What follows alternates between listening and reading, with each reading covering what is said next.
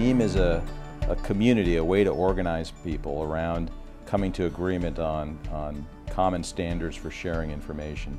NIEM is a common model, right, that's federated across different communities, a Rosetta Stone, so that when two people talk to each other, they can assemble a sentence, a paragraph, a document based on common words that they both understand what those words mean. When I think about NIEM, I think about the community of people involved in making it a reality. The developers, the executives, the NIEM PMO, the working people at the federal, state, and local levels that have made it their mantra to make information sharing a reality and their involvement in it. And it's been a tremendous collaboration effort, the likes of which we've never seen. The technology is great, but it really is about people and letting technology be that enabler that allows people to meet their information sharing needs. The culture in many agencies, federal, state, or local, was focused on the need to know, and we've been trying over the last couple of decades to change that mantra to the need to share. This was the way to go. This was the future, and this could really bring them together. So I was really looking for a synergy to deliver on that promise of real information sharing. Well, I think the NIEM idea really developed over a period of years, perhaps even decades, as people realized how important it was to build a way to share information across disciplines throughout the public safety, justice, and homeland security world. Doing NIEM was critical to improving the mission of the Department of Justice. Core initiatives like the National Data Exchange or suspicious activity reporting that are driven out of the Department of Justice come out of Van's vision for NIEM as a framework for doing information sharing. The direction on information sharing from the 9/11 Commission report absolutely drove the mission focus. And it really was born from the field. We had 3 organizations that we worked with, and they both had independent XML activities. And at an early meeting, they said, could you help sponsor a meeting where we can work together? And that was the birth of what led to NIEM.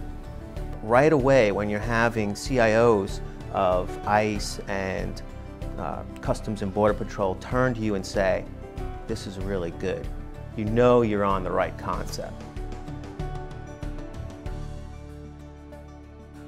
Well, you can't tell the story of NIEM without starting with Van Hitch, Mike DeCana and Jim Fakins, Rick Brown, Shamindra Paul, Clark Smith, Martin Smith, Pat McCreary, Merv Levitt, Tom Clark, Lee Holcomb, Paul Embley, Tarazia Martin and Rich Russell, Paul Wormelli, Jeremy Warren, Boris Schur, Steve Cooper, Tom O'Reilly. So those early people, I mean, without them, it wouldn't have gone anywhere.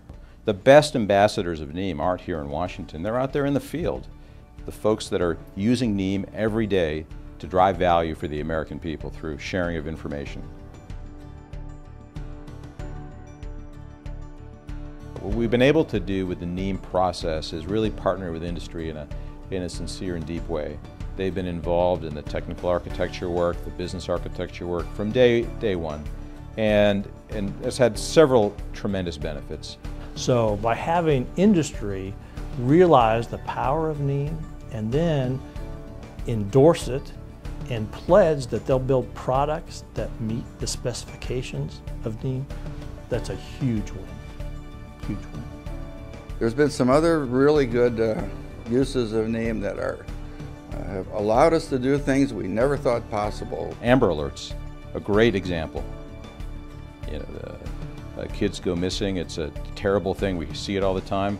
Through the Amber Alert process, the Bureau of Justice Assistance working with state and local law enforcement, I believe about 530 plus or minus kids have been retrieved, they've been saved because of Amber Alerts. It's a stunning success story. And one application even allows the public to check on the status of offenders.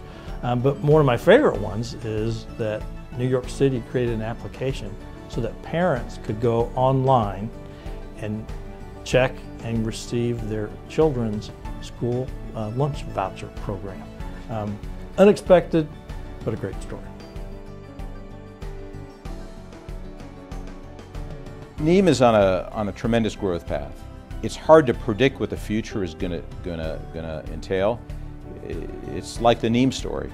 NIEM can be messy. The NIEM processes are not always linear, but that's because they're community-based. That's our strength. The community finds a way to solve the problems that they share. So I see that we're going to be doing more of that and scaling it up. In the public sector, we're united by a desire to improve service delivery to citizens. We have that in the United States between federal, state, local, tribal, and the public sector. And frankly, when I talk to my peers overseas, they share that mission. And that gives us a common framework in which to share best practices like NIEM and to grow them and to mature them. So it supports improved information sharing, which supports improved decision making, which supports better government and a safer America in the end. It really comes back to that core challenge. That was the challenge on day one, and the biggest challenge we have now is, as we grow and scale NIEM, is maintaining that sense of community and connectedness that's made NIEM such a special contribution to information sharing.